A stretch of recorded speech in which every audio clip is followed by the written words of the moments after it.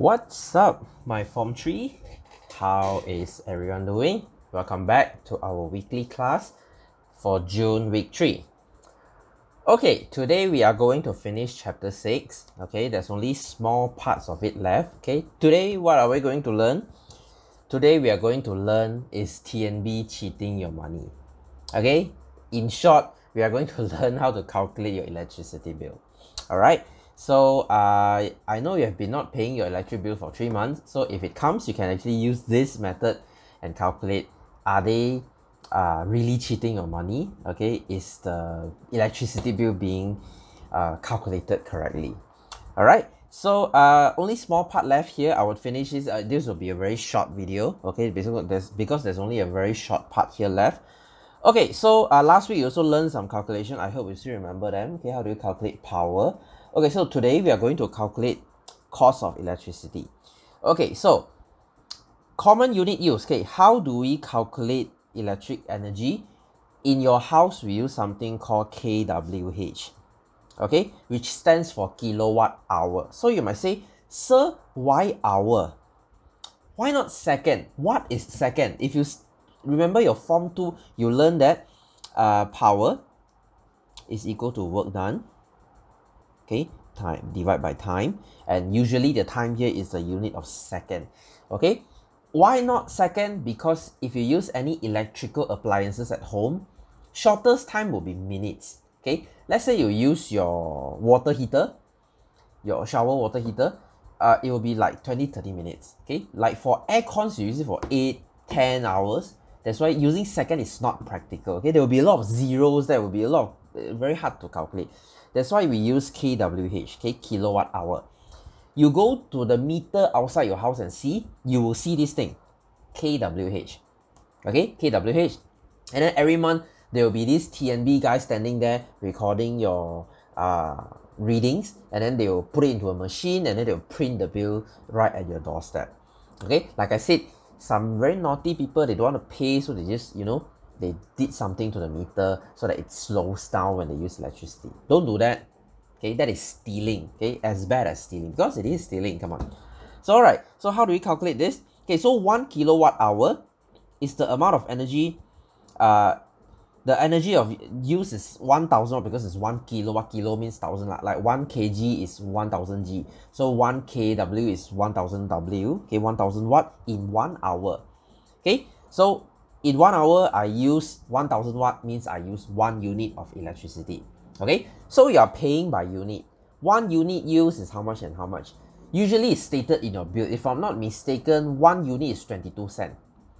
Okay, so let's calculate this. So 1 kW is usually referred as 1 unit. So we pay per unit.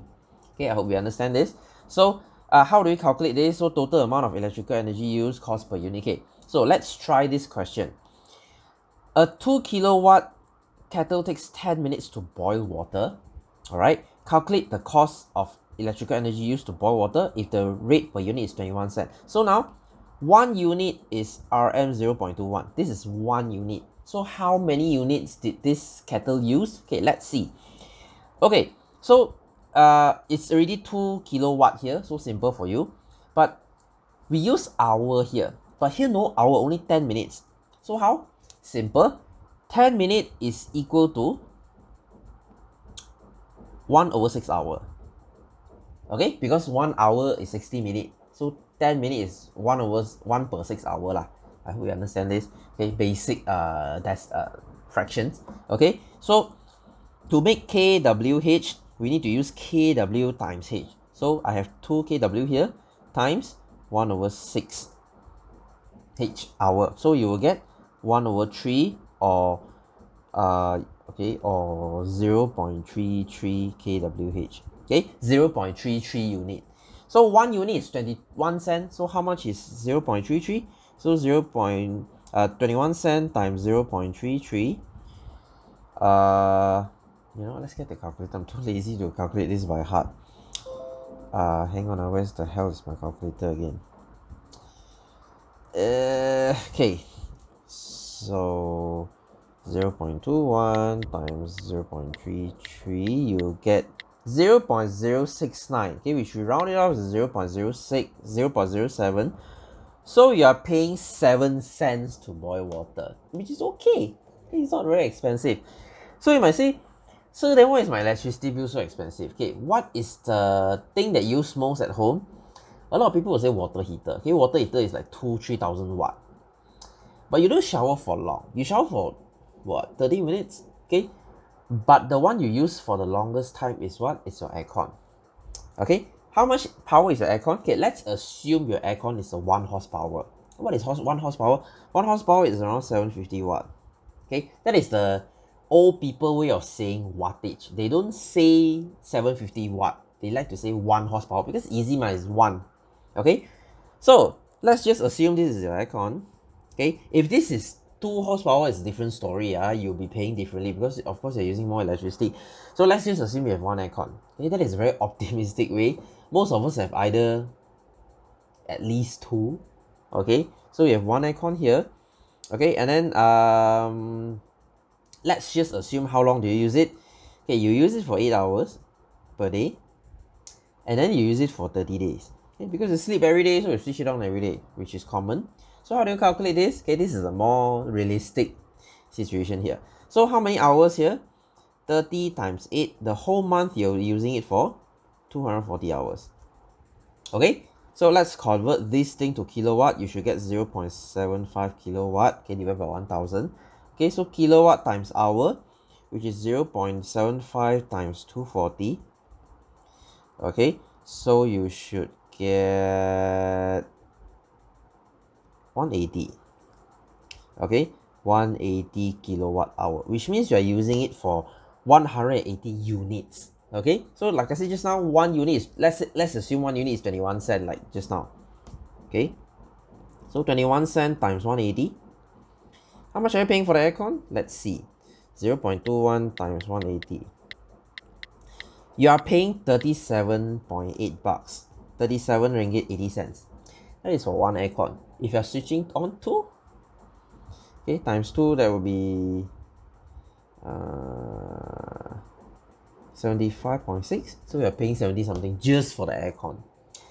You have lights, you have fans, you have TV, you have computer, you have oven, fridge, washing machine, water heater, and so on.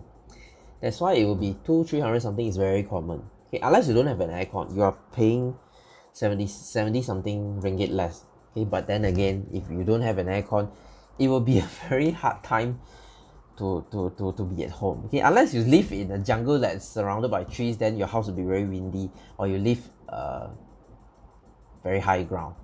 Okay, else this is gonna be super hot. Okay, it's gonna be so unpleasant.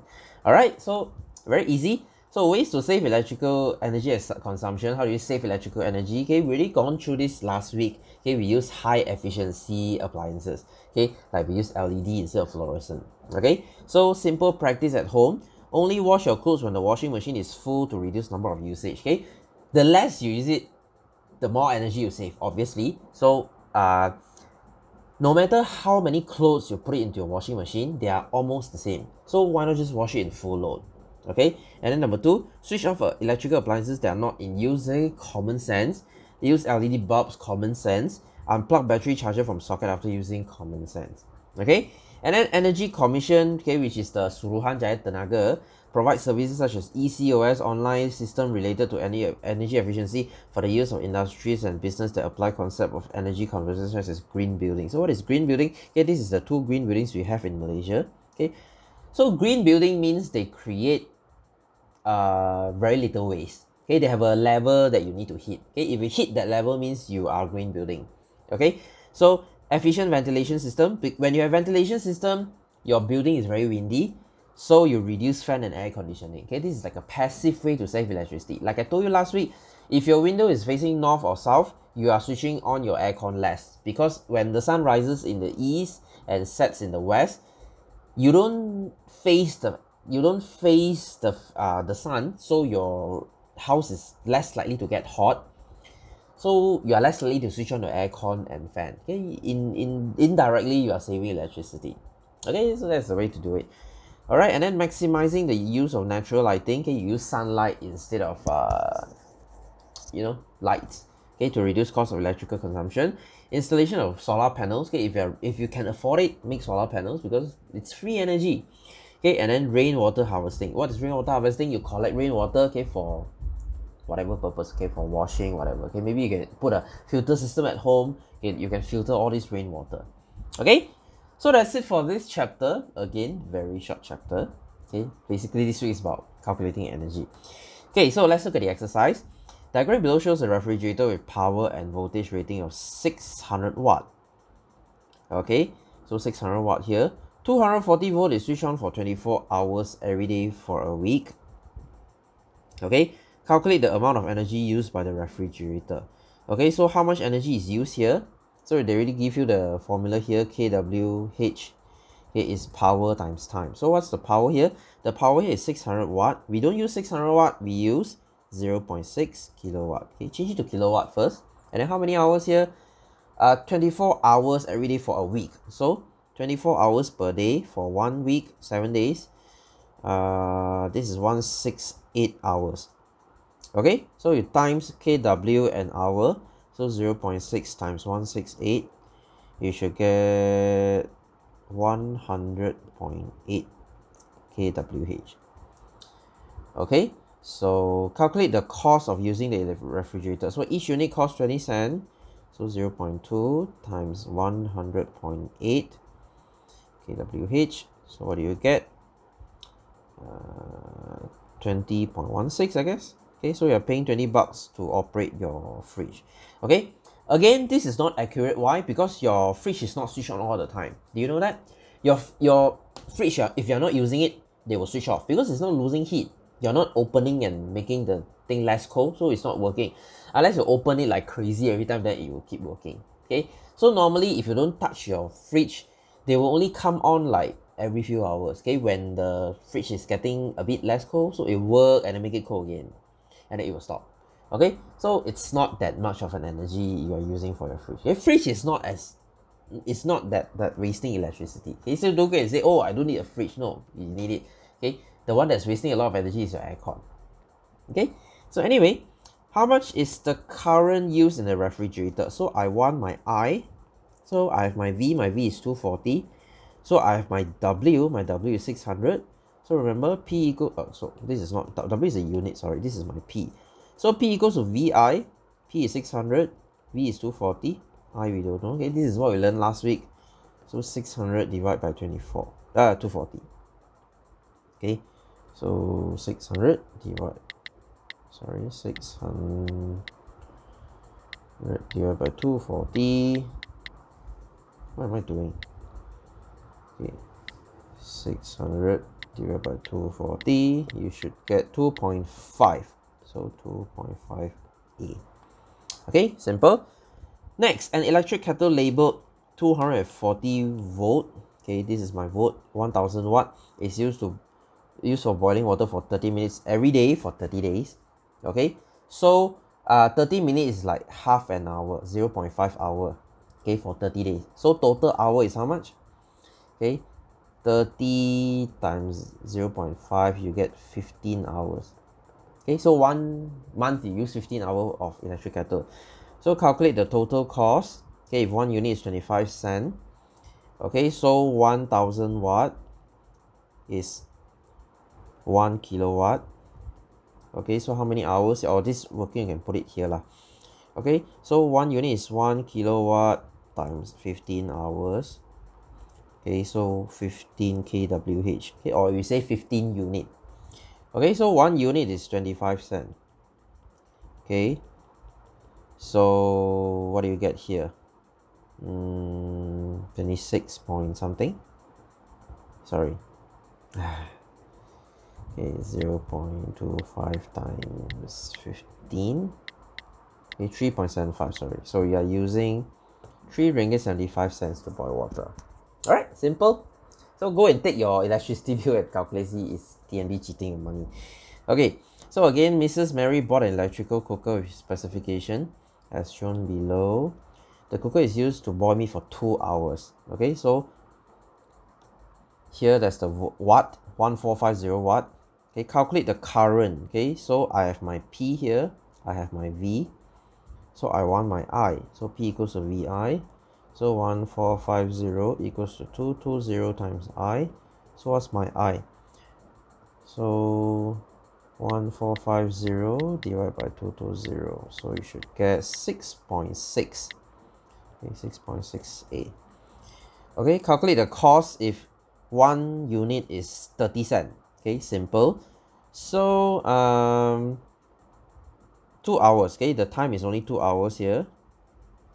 Okay, and then for the power, 1450 is equal to 1.45 kilowatt. Okay, so 1.45 times 2, you should get 2.9 kWh. Okay, you use 2.9 units here. Each unit is 30 cents. So times 2.9, you should get 0.87.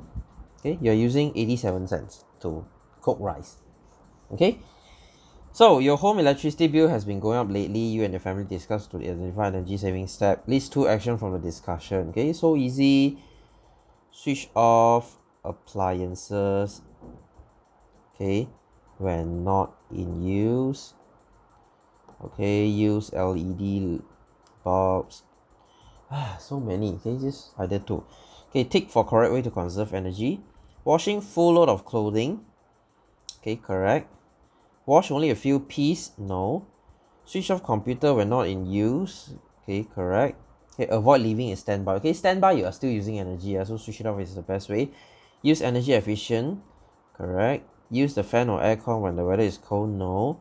Fill electric kettle with maximum water every time you want to boil water. Of course, no. If you want to use 200 ml, then you boil 200 ml. Why you want to boil 1.7 liter and then the rest you just leave it to cold? You're wasting energy. Okay, choose to use the fan instead of aircon whenever possible. Correct. Avoid opening the fridge for a long period of time. Yes, correct. Alright.